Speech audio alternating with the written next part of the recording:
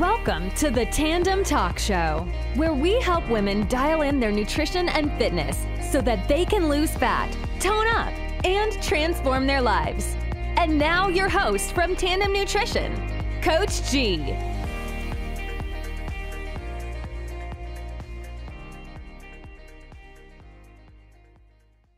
Yo, hey, what's up, everyone? Coach G here, back with another exciting episode of the Tandem Talk Show. This is episode 43. I am so glad you're here with me today.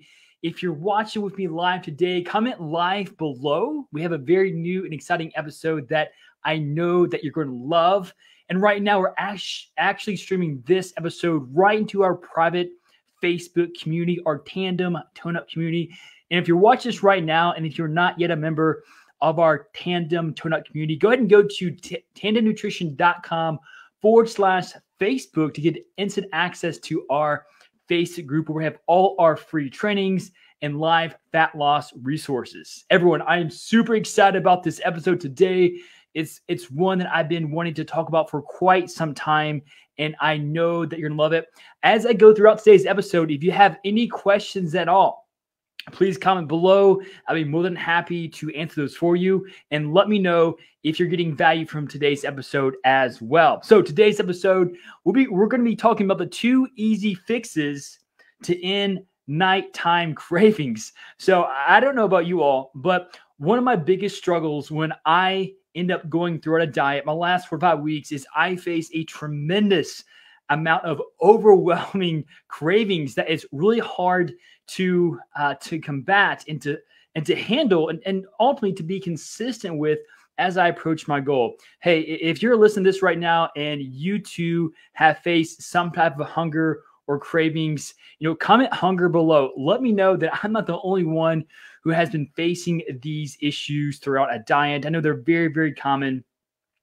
And so that's why I want to talk about it today, not only because of my own experience and how to handle and master and ultimately conquer these cravings, but also how we help women within our private tone-up community handle and conquer these cravings as well. I want you to learn, I want you to take away from this episode some steps and strategies that you can take right now to be effective in being consistent with your goals as you go throughout each and every day. So, by the way, if you're new here, welcome. I'm so glad you're here.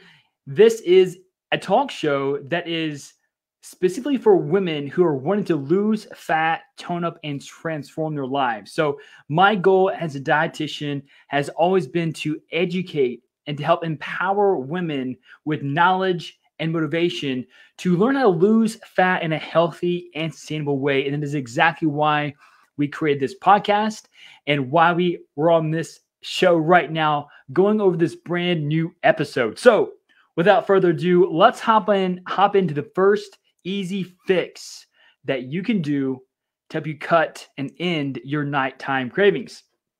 So first of all, we have to understand why cravings happen. Okay, why do cravings happen? Now, believe it or not, cravings are cues. Okay, so let me say that again. Cravings are cues. So one of the most common times that we'll face cravings throughout a diet is, number one, if we're being too restrictive with our diet. Being restrictive is not good, okay? It's not sustainable, it's not healthy, it's not enjoyable, and it's really tough to be consistent. One of the most common cravings I hear from women, especially those who come with us with questions, is the fact that there's always some type of craving for something sweet or maybe even something salty. And it's very important to listen to what you're craving. Your body will tell you what it needs if you kind of just sit and understand, hey, this is why I'm craving and this is why. So for example, if you're craving something really, really sweet or sugary, that could mean that you're cutting your carbohydrates too low. Hey, I'm not sure if you knew this, but believe it or not, your brain uses 120 grams of carbohydrates each day just to function. Let me repeat that. Your brain each day uses 120 grams of carbohydrates just to function. This is a big reason why I'm not a big fan of low carb diets, because once you get to a certain threshold, let's say up to around 120, 110, even 100 grams, and your body doesn't have the available glucose it needs to supply energy to the brain, guess where it gets that energy from? You got it. It gets it from muscle. We do not want to use muscle for energy throughout a diet. That means that when we lose muscle, we lose the strength and the power of our metabolisms. And that's why plateaus hit throughout a fat loss journey. So number one of the best ways to end nighttime cravings is to be aware of what you're restricting in your diet and address that in a positive way. If you find yourself cutting carbs out too much or cutting out fat, make some positive steps to achieve more of a healthy balance. In fact, one of the things that I see mostly, and from my own experience of dieting, is I would cut out carbs. 3 or 4 years ago, I did a really strenuous contest prep diet to get down to a very, very lean physique for a show.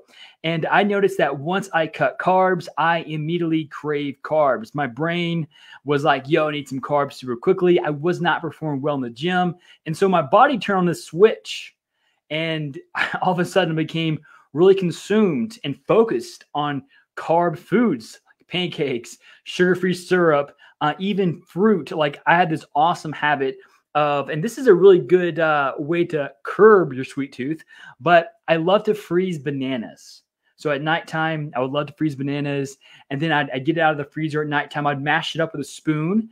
Then I would add some protein to it and even some sugar-free syrup with some berries. I'd mix it all up, and that's a great way to curb any sweet tooth. So it's very important that you're not restrictive throughout your diet. That will amplify any types of cravings that you have.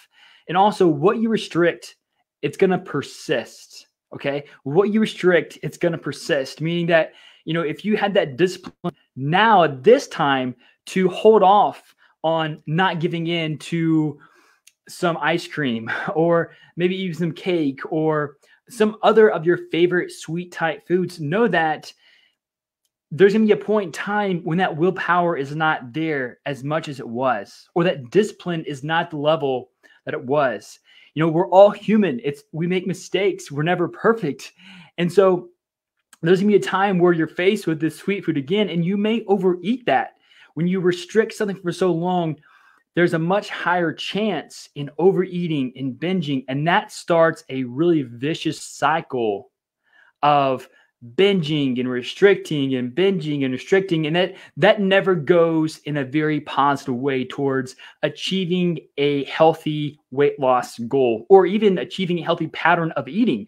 So again, I want you to look at your diet right now. Think about things that you could be restricting and say, hey, I'm going to fix this today. Comment below. What's one thing that you're restricting that you're going to say, hey, Coach G, I commit to not restricting this. And by the way, when you're trying to lose body fat, you do not have to lose, or you don't have to give up any types of foods. There's no foods that will automatically make you gain body fat. There's not any foods that will prevent you from losing body fat. And as you know too, there's not any foods that will just make you lose body fat. So it's important not to develop or have this mindset that there's good foods and bad foods in your diet. Okay. There's nutrient dense foods like whole grains, fruits and vegetables, legumes, healthy fats, lean proteins, and there's foods that are non-nutrient dense, like more processed foods like cakes and waffles and like cereals. And those are okay to have as long as we have most of our calories coming from those nutrient dense options. So again, when you're trying to achieve a sustainable physique and be consistent with your diet, it's so important that you do not restrict any type of food or food group unless you're, let's say, allergic to that food. In that case, please do not eat that food, as that may cause some issues that could be harmful for you. So that's number one. One of the best ways right now to curb and end any nighttime cravings is to be aware of what foods you're restricting and go ahead and address that right away. Okay. Again, restricting any food group, as a dietitian, it is my belief, and I practice this every day, it is not healthy to restrict food groups from your entire diet. Like I have people who come to me, women ask me all the time, Coach G, like, what are your thoughts on intermittent fasting? Or what are your thoughts on keto? Keto is a great example, right? Or paleo. I think these are all effective modalities or diets for fat loss. Are they the best? No. Do they have any special advantage for fat loss, right? So does intermittent fasting have any advantage over any other diet that emphasizes a calorie deficit? I want you to think about that, because the answer is they do not. The tough thing is, and they do work just like any other diet that, again, emphasizes a calorie deficit. These diets do work, but they're very hard to sustain because they're so restrictive. Okay. Keto, you are eating very, very, very few carbs each day. And of course, intermittent fasting, there's no restrictive except for the time limit that you're allowed to eat in that eating window. So that's number one. Being aware of what foods you're restricting. Number two is a big one. And this is a mistake I see all the time, not only in those people who are a part of our community that ask us questions, but also people who just ask us questions, in real life and on social media as well. And it is, cravings come when the body senses a scarcity of food at extreme level. Okay, so let me put that in human terms here. Basically, if you're eating too few calories, your body will make you feel very hungry and it will give you insane cravings. Okay, so this can be seen two different ways. Number one, if your overall calorie goal or intake is too low, your body will have insane cravings. It's like, hey, what's interesting is that when you try to lose body weight and when you're in a calorie deficit, your body does not know that you're trying to lose weight for cosmetic reasons. It does not know that you're trying to lose weight to look better. What it does, it senses a threat to your survival. And because there's a lack of energy. And so what your body does to survive, your body is built to survive. What it does in turn, it down-regulates a few hormones to help you conserve energy. Does it make you store fat? No, there's no such thing as survival mode. But that means that you have to keep eating less and less in order to keep losing more and more. And again, your body is saying, hey, go eat something. Like one of the innate survival mechanisms is hunger cues and cravings. Like when your body tells you it's hungry, it knows there's a scarcity of food. And it knows that to keep you alive, that you have to keep eating, which is why you get hungry. And it gives you specific cravings because it tells you what it wants you to eat, like especially carbohydrates. Because your brain, when you're not fat adapted through keto, your brain will look for carbohydrates, for glucose. Okay. So it's very, very important that we're not eating too few of calories. So what does too few of calories look like? Well, for most women do not need to be eating less than 1,200 calories per day. Now, if you're 5 foot, less than 5 foot, 120 pounds, maybe that could be a good calorie goal for you. And again, you probably don't need to lose weight either. But again, we start our clients off eating the highest number of calories possible while still being able to lose body fat. And that leads for more successful fat loss journeys that are more sustainable as well. Okay. Number two, this could look like throughout a workday. Let's say you have something really quick for breakfast, like cereal, and you get so busy that you just don't eat the rest of the day until you get home. Or you maybe you skip breakfast and you go have a quick lunch, and then you just don't eat until dinner. Not only will you be hungry, but you'll be from the stress. Stress will cause you to crave sugar as well. That will set you up for a dieting disaster. You're not only hungry, but now you're craving things because you're either stressed out, you're experiencing some emotions, you're not really sure how to handle this. And so, one, you're having these cravings, and the only thing you can think of is food. Hey, what can I eat? And so it's very important to be consistent with your meals throughout the day. Do you have to have a meal every 2 hours? No. Do you have to have a meal every 3 hours? Absolutely not. Here's what science says. And by the way, as a dietitian, we are a science-based company. We go into research, we find out what works, what doesn't, what's effective, what's not, and we come here to give you this information. So please, if you don't want to take our advice, that's okay. But listen in a way that you can understand and maybe apply if it fits your lifestyle. So what's best? It's best, according to science, to have between 4 and 6 meals a day. spread out no more than 3 to 5 hours at a time. And the reason why it's recommended to have a meal, especially a meal with protein, every 3 to 5 hours is because that's typically the amount of time it takes for that meal to digest.